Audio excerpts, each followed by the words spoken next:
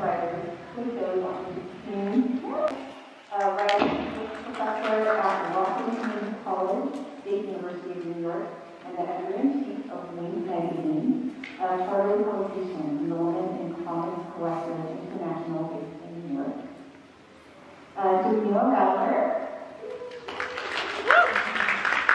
The founder of the Small Entity Press Last Daily Press, and an award-winning comic writer whose debut graphic novel with artist Robin Smith called Watch Day Diaries is out now through comic books. Deb Iwiki, David Taylor, writer for Publishers Weekly, and the co-founder and co-host of the popular podcast MANGA seinen. Laura Neuzeth, a Josei writer, and reviews videos on YouTube and TikTok of garners her following over 80,000 followers collectively. And last but not least, Jessica Sang, an international comics historian who moderated over 300 plus panels collectively at pop culture conventions around the world, including this one, and is a judge for this year's Item Awards.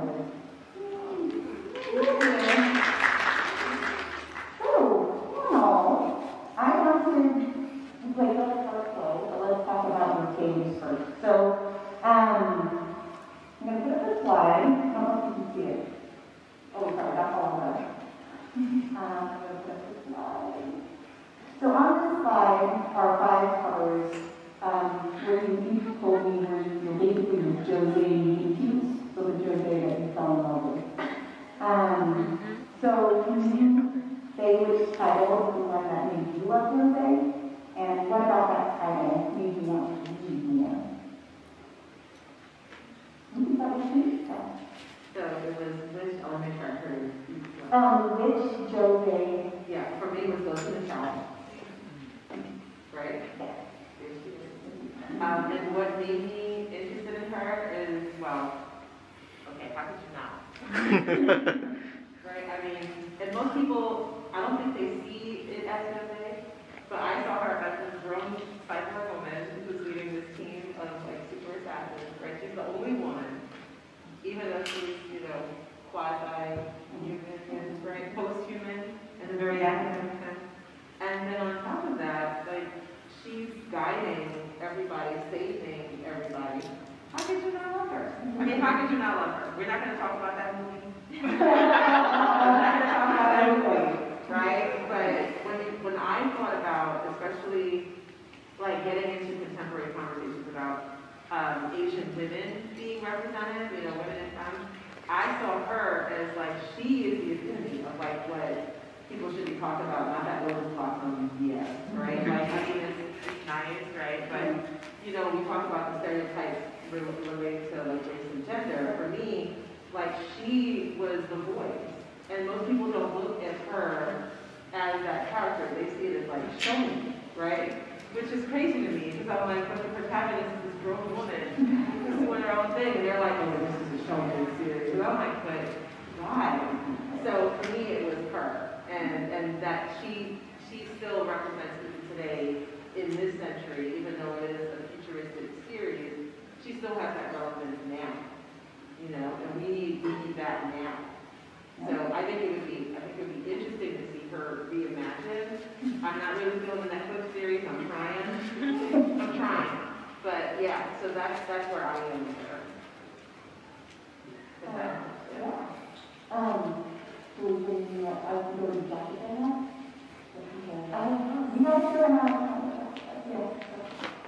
Thank you so much. I apologize about like 12:20 having a graceful exit because I came another panel, but I actually really like Pet Shop of Horrors. What made me think of is because I love animals and I saw the word pet shop, but I should have seen the word horrors. And then I read it and I was scarred for life. I actually don't really enjoy the horror genre.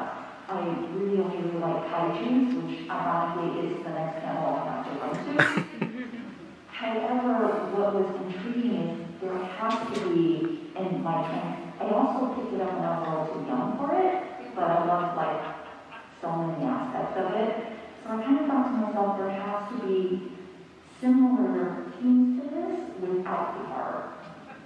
just all the other aspects that I liked about it. And so that's actually what started me to look more into that. However, my first foray into it was more like jumping into the deep end of a swimming pool. So, I think you are. I found Nana, like, and my paradise picture. That was the first Josei that I came across. I actually saw like 1 or 2 episodes of the animators, and I was like, actually, I want to experience this in manga form.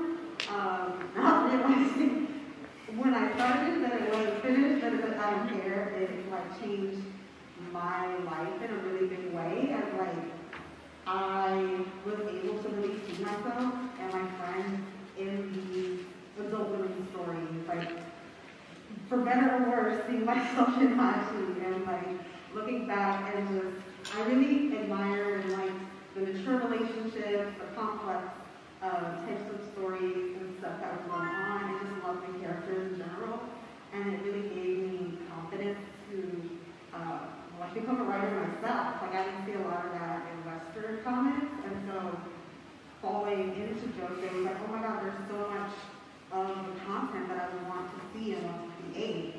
And so that was when I started I wrote my first comic last grade, and then started publishing company Black Suppli Press, which was really just like, I want Josei with people that look like me, and I'm gonna do it because nobody else is doing that too much.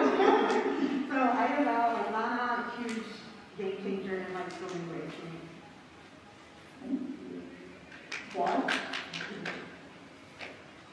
I don't know exactly what was the first Josei, but I don't remember the first thing he did on Suppli, on Saki. It was called Tokyo Pop, and depending on your experience in Japan, but it's only class up on Tokyo Pop. But one thing about her artwork is gorgeous. It is just full of detail and sensuality, and like even the flowers, like of course you're used to seeing lots of sparkly roses and shit, but her flowers are nice, little, beautiful. And they're also, it's about something, for example, is about a 27-year-old advertising, a woman who works in an advertising agency, and her relationship with her boyfriend is falling apart. And after she breaks up with him, she opens herself up to friendships and relationships with her coworkers. So what I like about it is because, most of the children that I read, before that was mostly high school girls, right? Or it's like, boarding school, something like that, all this kind of stuff. And, you can start there with children. I mean, I could be children like candy. If you know, you know. That's just correct.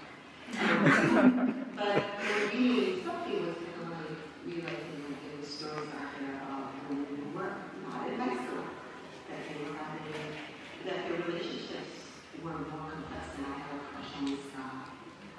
I have this rival who wants to put thumbtacks on my shoes.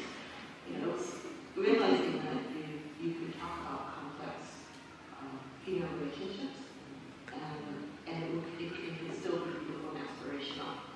She does have another novel in English called Will I Be Single Forever? It's a digital only on this. I recommend you check out because if more people buy this, maybe we'll actually see something volume 6 to 7. And Laura. So, like many women, we get started with shoujo manga, which I still love and enjoy. But especially during quarantine and when we're self-isolating, the shoujo just wasn't cutting it for me anymore. I wanted to seek out stories about women my age that presented more relatable experiences for me. So I started going out to YouTube and see what's out there that I can relate to. And one of the first series that I found was Perfect World, which is the story about an able-bodied woman and her name is disabled man. They had met in high school. She had a crush on him. Then once they graduated, they both went their separate ways. And we connected in the workplace. So he's an architect, she's an interior designer, and once they reconnected, they kind of, there were still some lingering feelings there. And reason why I was even attracted to that was because a few years prior, I found myself in a very similar relationship. So it was something that I could relate to in a way. It is different being in a relationship with someone who is, well, one able-bodied, then suffers through an accident and becomes permanently disabled. And the stares that you get in public and the misconceptions and people judging you, parents being like, no, you can't do this because of X, Y, and Z. So the story is one that whenever I present it on social media, I always tell people you're gonna need tissues around. It is a very sad one, it's a very tragic one, but at the same time, there's beauty in pain and the obstacles that they both of them face. It recently wrapped up with 12 volumes. If you haven't read it, I highly recommend it. It's a beautiful story. And it touches on several things that women deal with, including fertility issues as you get older as well. So it's one that tackles a lot of different issues. Okay, so that's what our max off. So yeah, so you were all touching on a lot of why Josei stands out for you as opposed to Josei. Are there enough Josei out there for you to do that? Or could there be more? Oh, is there enough, do you feel like there's enough Josei out there for should there be more? Always needs to be more. Always needs to be more. Yes, and also better marketed and publicized as well. So just discussing on that, like I'm wearing Sazae-san, I don't know, maybe familiar with the ever classic. And again, I consider it Josei, but when you look up Sazae-san, no one talks about it as a Josei manga series. And it was like one of the biggest, longest running animation, you know, I mean, shout out to, you know, I don't think I was one, but I just think that there's something to be said about the way that it's not even discussed in the same framing as what they categorize as Josei. Because anything that I had done, I had given a lecture on Sazae-san, and they didn't say like, oh, it's a Josei manga. They were just like, oh, it was created in 1947, it was the first. And I'm saying like that it's in that category. So I think that there are things that just are getting left out, or who's setting what the rubrics are, these that judgments on what qualifies as Josei. You know, so it's not somebody in high school, but is it somebody who's living independently and is 20? Or is it somebody that's over a certain age? Does it have to be written by a woman or a femme? So I think there's all that kind of conversation that also needs to be had. You know, and because that's where I think some people are not getting access to the material that's out there, is because it's being mislabeled and miscategorized in the detail. But I could also argue that these Japanese labels are not helpful. And they're not always, like, we struggle with trying to say, like, you know, is it a shoujo manga, is it a shoujo manga, is it a Josei manga, is it a seinen manga? I'll say that even in Japan, those labels don't make less and less sense. That you're like, okay, you know what the seinen manga, if you classify it by the magazine, Cheap Sweet Home, Your Super, Low Clear Color, right? These are all seinen manga, technically. Because they're magazines that about stories is technically a seinen. So I'm here to tell you that these classifications don't pay attention to that. Pay attention to the content of the manga. Do you respond to it? Does it fulfill the female gaze point of view? You know, like for example, Love Story by Kawamori is considered a seinen manga, but it is about these different women, different tribes getting married, right? And it's a young and old. You could say it's a very woman's point of view. It's by a woman creator, Emma, also. But if you have to define it by how it was defined in Japan, it's technically not a Josei manga. To me, it is Josei if you think it is. From your point of view as a reader. Does that make sense to you? Yeah. I think you picked a book and showed me, oh, this was a manga. Were you into Josei manga? It is Josei. I just wanted to say, because people can be very much upset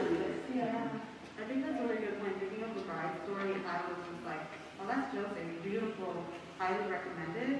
And it seems, it's written by a women writer, it seems very from like the woman's point of view, but like, I don't see, I would not classify it as women at all. But if it technically falls in that bucket, then people who are looking for Josei won't find it, even though it's super duper Josei to me.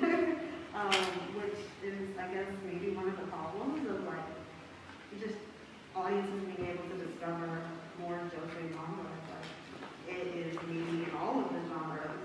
So how, I guess one of the things is like, maybe more publicity or talking about it, people who read them, talking about them online, and like letting people know what the story is about.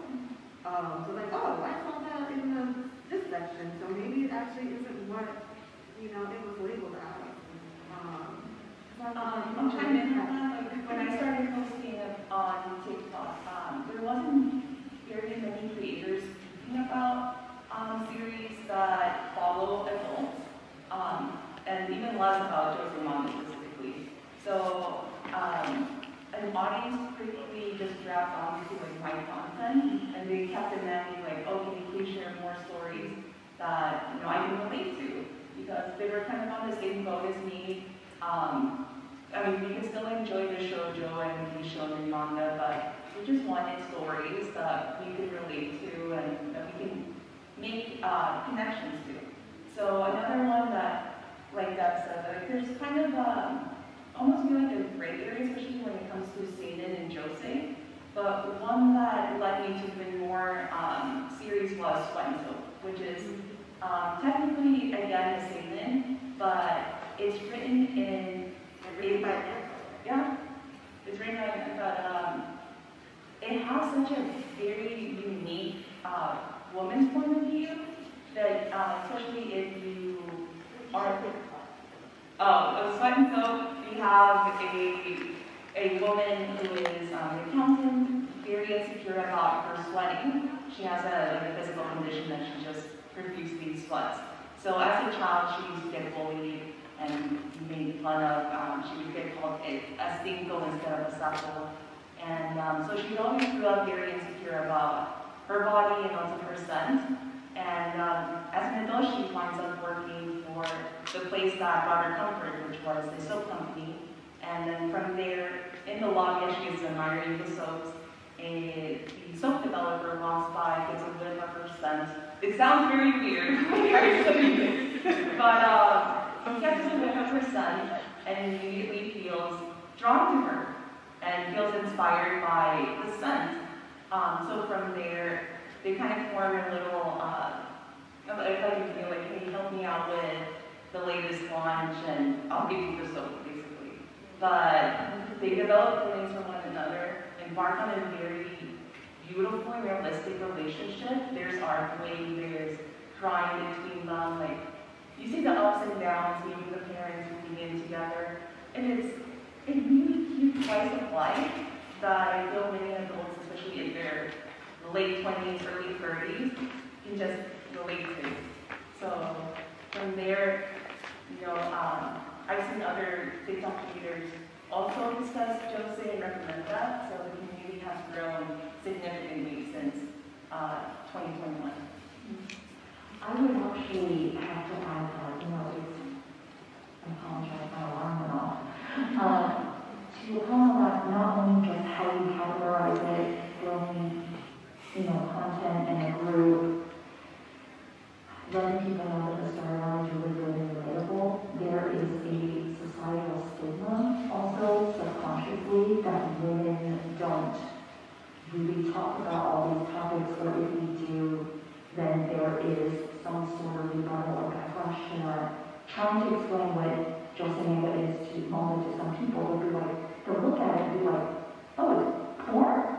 Or, oh, I didn't know women talked about sex. Like, there seems to be an even deeper underlying societal, aspect to that as well, because at the same time, women love Outlander and Bridgerton.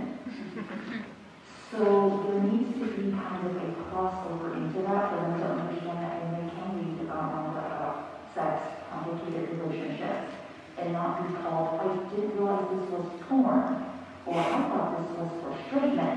There's really no need for something like that, and so sometimes companies will also maybe not categorize it, right? Or maybe we don't want to talk about it, or but when we do, it actually catches on and then grow this community. So I think overall, Japan as a society, America, and also other countries around the world, there's still something that women have to fight for and how to feel out. And that I think crosses over to everything, manga, television, all of that stuff. Also, there may be some terminology that we're not really familiar with in the US. There's TL, teen love. Teen love is basically shoujo, but with a sexier. There's OL manga, which is for office lady manga, which is like I have to refer to my boss kind of thing. And then, there's, I feel like, and then boys love, of course, right? And boys love, you could argue with, is that this is by one for one kind of thing, like with two male protagonists. And the reason for that is that they're inherently equal, right? When you have a male-female relationship in Japanese, it's kind of there's all kinds of baggage, right? All kinds of power differentials. With boys love, what they're able to do is you can in your mind pretend I'm this guy, the top, or I'm this guy, the bottom. I'm the shepherd, and this guy, So you don't have those kind of power differentials that you have in traditional Josei manga. And I'll be blunt, that's why a lot of Josei manga doesn't make it here. Because of those types of really albeit kind of sexist representation of male-female relationships. And then what turns on the readers in Japan, based on their cultural experience. But like Seven Seas started a new apprenticeship called Steamship, which is sex time for women. There's one called Fire and Extinguisher. 30 firemen turns me on. It's white boy. It's sexy, but it's so different than anti-manga purpose. And you should read both and say, what makes these different? They don't have sex. Why is one making you go, ooh, and one making you go, ooh? So I think these are the questions to ask ourselves, right? I mean, the reason we named the channel Josei, not YA, is because to Jessica's point, to quite confused, is that it seems a similar, we're experiencing the same thing in North American television, I feel like. Things that might typically be considered. So it's so hard because again, the terminology, what's the opposite of young adult? Adult women, like that makes it sound like it's moving into it's just different, like, something, and again, the word mature is appropriated. But really it's just about the lives of women who are post-adolescent, and so, but the idea of labeling as well, I do understand that. Like, we choose what we think is Josei versus what's Suppli and not. But in finding the category is, at least, seems important, right? Because unless you know, like, how do you find out social media? In like, Laura's if it's not tagged Josei, are you going to find it? I guess back to that question, like, how do you, I know you label your YouTube as Josei and Suppli, but was it specifically Josei? Do you call it out in how to, in hashtags? I do like to keep the labels on just because I feel like it does create a safe space for the community to come. And last time I checked my TikTok analytics, my YouTube, there is a 90% female audience, and obviously not binary as well, that follows my content. And I think when, as much as I would like to kind of drift away from some of the terms like shoujo and josei, it does create a safe space for people to come and discuss, both that demographic, but also the style of storytelling. Because I feel like something that does make Josei shoujo different from shonen is storytelling. So I still keep the label, but I think we can probably expand onto those labels and create a more, not only inclusive community, but also expand on what it means to provide content for women. Providing content for women. Yeah. In your experience as teachers, as creators, as journalists, how have you found, I guess, how are you getting that across to the audience, that there is an actual point to creating stories for women in film? Well, Josei Diaries was my first graphic novel, which is a series of, a collection of 5 short stories about 8 adult women. And it was like, the first story was the very first comic that I wrote, which was Josei. And it was, I have a very strict point of view of the type of stories that I want to create. And I honestly worry sometimes about, is there a place for my kind of stories? Because it's not YA, and I don't necessarily care to write middle grades for YA or, those kinds of things, which are a lot more popular when it comes to graphic novels. So I just had no plans or hopes or thoughts that I would ever have a graphic novel out that is about 4 adult Black women that is, talking about their friendship, talking about the Black, her hair, and the importance of Black hair and Jewish hair. Something that's very niche, a lot of stuff I just didn't see in the bookstores. And there's sex, there's drugs, there's cursing, and so I would get a lot of people who would come to me like, oh, I'm going to buy this for my daughter. I'm like, how old is she? and because they just assume comics, kids, or comics, teens, YA the most. And I'm like, well, it has this. It's not really that extreme, but I'm not trying to get yelled at by parents. And so but as the book came out and people started posting reviews, one of my goals too as a creator is I want, especially more Black and brown women, this to be their first comic that they read. If they just didn't see themselves in comics, so they just didn't ever decide to read them. I've seen a lot of people who are mostly bookstagrammers, who just mostly read books and posted about that. This is my first graphic novel. I didn't know they made comics like this. I see myself, oh my god, I relate to this so much. I didn't know it could be this mature, and which is super validating for me. And they're like, we want more. Is there going to be more? I'm like, I don't know. I want this to happen, but I also, I personally worry all I want to pitch is this stuff, but what I see getting published isn't necessarily this stuff. And so I hope Josei helps I hope it does well, and I hope it allows other creators to try to push themselves to create, beyond YA. But a lot of it is up to larger publishers, which is why I just focus on self-publishing, which is a whole difficult thing in itself, but at least I have more control. So it's weird. Sometimes it gets categorized as YA. I'm like, whatever, if it sells, it sells, but I'm not calling it YA. We don't have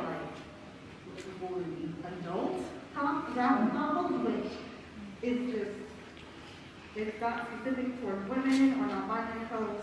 It's, people might think of Watchmen when they think of adult graphic novels. That's not what I'm doing. So I think even the genre in publishing when it comes to graphic novels and comics in West, on the West, is just needs to kind of catch up.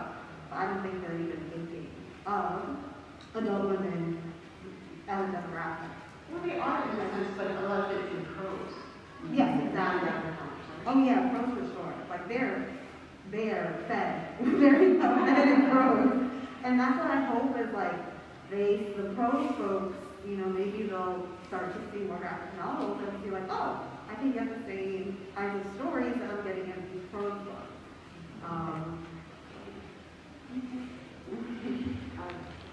You know, for me, I think I do curriculum development.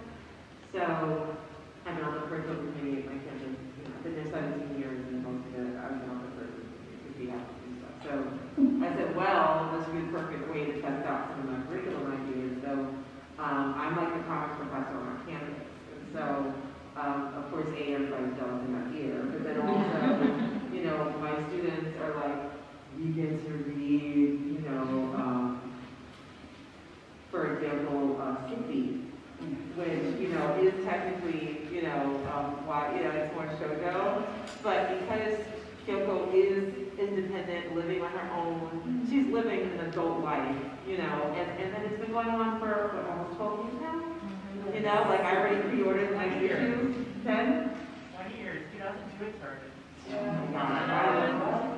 Right, yeah, finding they like each other. That's It's crazy, and I have been there since like the beginning. I forget it's 2022. And then in addition to that, like they stopped the anime right after like so many, and I was like, there's so much more. So we grew up with her, and so when I've been under contract to write a manga series. It's supposed to launch. It's called Best Friends Forever. I can tell you that. It's with Legend Studios Anime. They are just about to kickstart and everything. So we'll see. And it's a group of 8 girls, and we're gonna grow up with them. So I already know like what their adult lives are like, but I have to start them like in high school, and then we're gonna see how they remain best friends forever. So my long-term plan is to do this kind of thing like we saw with Naruto, where we see him grow up, become a dad, you know, become a husband, you know, I still want to know more about, you know, what Sakura's life is like, you know, as a grown woman with a husband that's never home. You know what I'm saying? Like, I want that story. So I think that there are also a lot of characters that we've grown in love with. Like, I want a whole series just on Nami. Like, no disrespect to Luffy. Nami story, you know what I mean? And to see, like, what her adventure, you know, I think that there are these characters that aren't taken seriously. Women aren't taken seriously. The patriarchy is what it is. So that becomes the other part of, like, how things get presented and how they get received also. So I remember years ago, I said, no one talks about whether or not Wonder Woman ever needs a tampon. Like, what's up with that? Like, they write about her, but they don't ever really, like, write trying to check it out. Right. Doesn't she get cramps? Like, doesn't she crave things every 20 years? And I said, you know, there's something about the way that the dimensionality of our interior lives are always left out.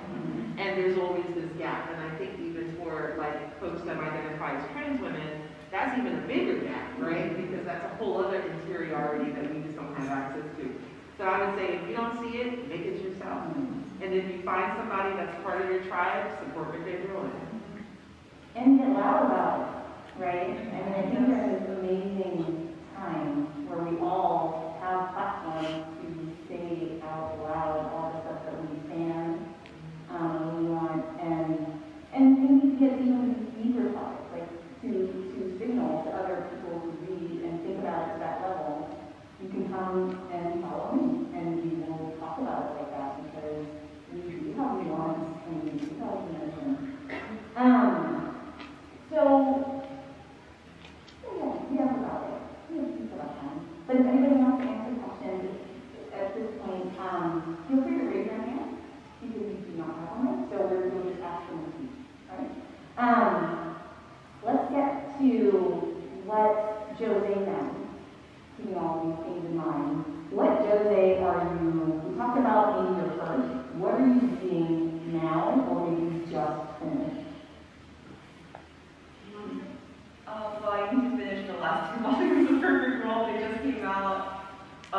volume came out this month. Volume 11 came out literally a few weeks before the final volume, so I just need to wrap up this story. The only thing is the cover for the final volume is a huge spoiler.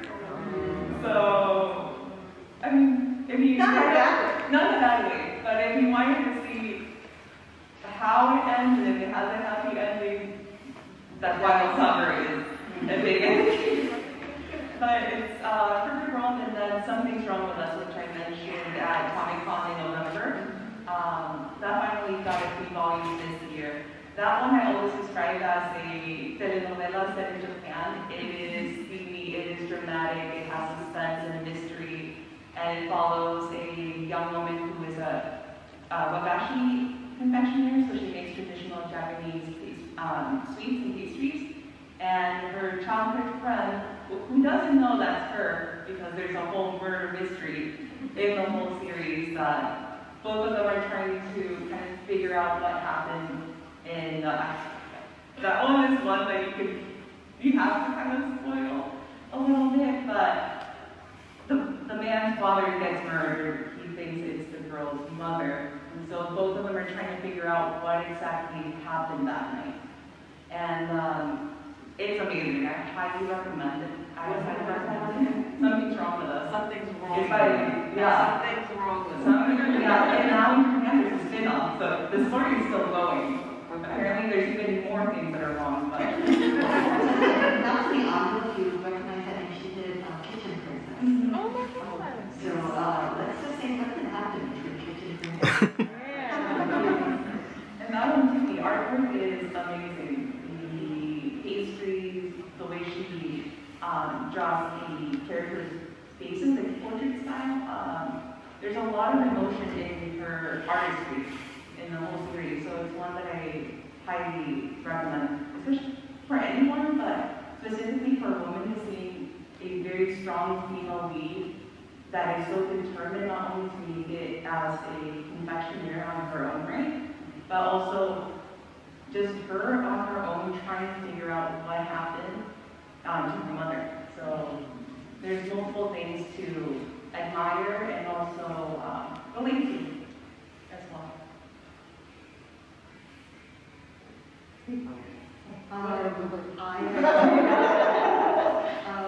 One that I really love that Joe mentioned, Suppli. I bought all the old Tokyo Pop ones that I could find, and I'm in the middle of reading whatever is available. Mari Okazaki.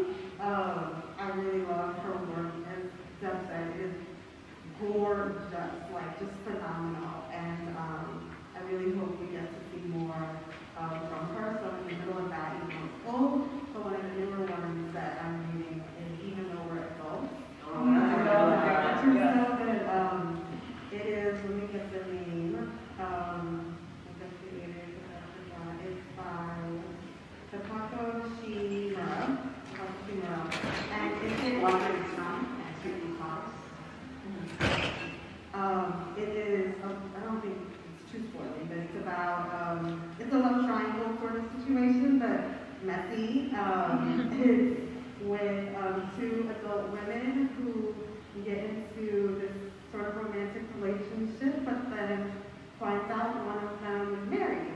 And then the husband is a part of the storyline as well. And I really love about this is it seems like it could be just straight up Yuri, but you really get the perspective of all the different characters and how complex their emotions are, and it's complicated. And I'm a sucker for love triangles. I don't care how basic they are, but I think this one really.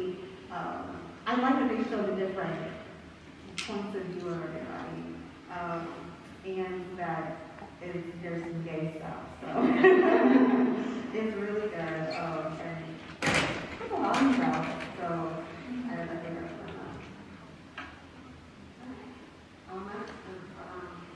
Something lighter. It's called Untouchable Midori-kun. It's by Toyo. It's a super funny Josei manga. It's basically about a woman who is she's a porn actress. She had a new neighbor comes by. she finds out that he's her childhood friend. Now, the thing is, he's now a pop idol. So she's a porn star. He's a pop idol. He tells her, don't touch me. Don't come anywhere near me. You're going to lose my reputation. So she's kind of like, so I have to be pure for my fans. But then she's like, I want to get in there. So it's kind of really funny, like romantic comedy. And then whenever Midori-kun says something kind of like action, sparkly roses. So at the end, there's like this little offshoot comic strip about the roses. And the roses are waiting in their side, like, ooh, this is happening, come on, and sparkle. And then like, sneezes and falls off. So it's so funny, it's such a stupid it makes fun of shoujo manga. And it's like the girl is very positive, and then she's trying to tempt the boy, but the boy is kind of, he's not really stupid, but he's also kind of misguided in his idea of being pure. Anyways, it's a super different kind of romantic comedy, and I found it really refreshing and fun. The other one I was going to say is, if you really like Josei, read the manga Untouchable Midori-kun. Helter Skelter is in English now, and then River's Edge is another one that's from her. I don't know what River's Edge is about, but Helter Skelter is about a model, an actress, and to look beautiful, she's been doing a lot of slightly sketchy plastic surgery. And as the surgery starts to break down, maybe her beauty starts to fade, her mind starts to degrade as well. So it's an interesting psychological drama, it's very female. She does some pretty effed up things to her all the people around her, but it's completely my hobby. Kyoko got to influence so many other but she's like she's one of those. I'm going to talk about the movie later tonight, but Tennessee Pipeline by 2025. So the thing about it is, Pipeline is basically one of the, she's a really strong feminist leader. It's a story about a teacher who has two sexual assault trauma in her life. And then one of her students was Roy, who was assaulted by a woman. And they kind of like start this kind of complicated relationship with their own antagonistic and supportive to each other. It is unflinching in its depiction of sex and how complicated it is. Like one of the characters in the high school girls tells the boy, I don't care, I mean, I'm not pretty, but she has big boobs, but, like, she tells him, I don't care if I'm your second choice, just stay with me, right? And I thought, not to him, but, I feel like it's so relatable. I didn't grow up in high school as a pretty kid, right? But that kind of, what am I going to talk to her? And so her writing really made me confront a lot of my things about Hollywood as a teenager. It was a super disturbing book. It's hard to read, but I can't stop thinking about it. What was the name of the one with the actress who had the plastic surgery? Oh, Helter Skelter. Helter Skelter? There's a movie of it, and it's pretty surreal. The overall Ozaki was a huge, if I read her after Aizawa, which is very different, but it gave me such a great range of this is what Josei can be. Helter Skelter is super effed up. And then the illustration style is so different that I just fell in love. But I love we can have stories with adult women that are really messed up and psychological and all that kind of stuff. So to get the romance, the friendships, but also this is disturbing, but I love it. And knowing that whole range is out there, I think this is really amazing. So I read River's Edge of the Scan, and it is another process. So I'm sorry. Yeah, I would say, okay, first off, I'm still obviously in Suppli. Sazae-san, I got the shirt made.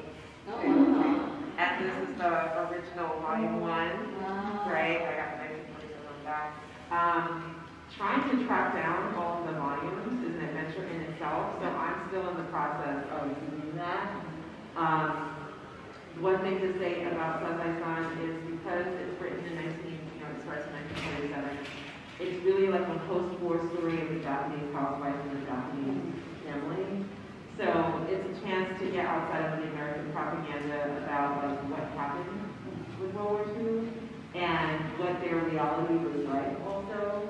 Which is also interesting for me because both of my grandfathers, who I don't even, one died before I was born and the other one died when I was 2, they were both World War II veterans, but they're also living in Jim Crow America at the time. So to understand like what this war effort was and how it affected people on the ground, you know, what we hear on this side and what actually happened. Through Sazae-san, I learned a lot about like what actually happened because she's the housewife, she's the eldest daughter, and she has to go and like do the food rationing and volunteering and their power outages, there are all these other things. So I'm learning about like that and how that was affecting the people in the communities that she was connected to. So it was an opportunity to hear from a woman's perspective also. And then on top of that, she's also got her family with her, not just her husband and her kids, but also her parents and her 2 younger siblings. So it's centered around her and her dealing with her family relationship and then what's happening in post-war Japan. And then it kind of modernizes along the way. So I'm still trying to track down the later volumes. I think there are, don't quote me, I think there are like 15 volumes total, maybe around there, but how many you can track down in English? Good luck. So me and Amazon have been taking out a lot. Yeah, they do have a lot of the Japanese only that you can get, but not with the English, you know, and then they charge them. So I've been finding them through like the 2nd and 3rd hand booksellers, but then it's like, other than volumes 1 and 2, good luck. And then, you know, then it's a matter of trying to make sure it's the right train, you know, it's the right form. So that's been a lot of, like, fun for me, especially. I hope if I ever get to Japan to go visit the museum that they have about her. I mean, she has a museum though. So we're seeing the estate. Because she was the first woman mangaka, professionally, nationally in Japan. So, you know, I always try to do all trades to find out. Aside from that, you know, I'm curious to see like what people here are going to be making and try to catch up with what everybody else is doing. But I think that there's still a lot of room to tell stories about women from various perspectives, you know, different class backgrounds. They don't all have to be rich and powerful and beautiful. They can be everyday girls, you know, everyday people. But I think that there still has to be more that we can put through either independently or maybe there's that commercial breakthrough. But the pressure is when you're from a marginalized population, if it flops, then they don't want to take that risk anymore. So trying to find people that will support good stuff and not just put it out to make sales, I think becomes the other part. And I think there's enough material that you could put out. It's just a matter of knowing where it is and how to find it. And hopefully, Hello Barkata will be one of the places to help push it forward. Absolutely. So we have about 5 minutes for questions. Anyone have another while we're going to put this out? We have a manager or control. Yes, in the back on the edge there.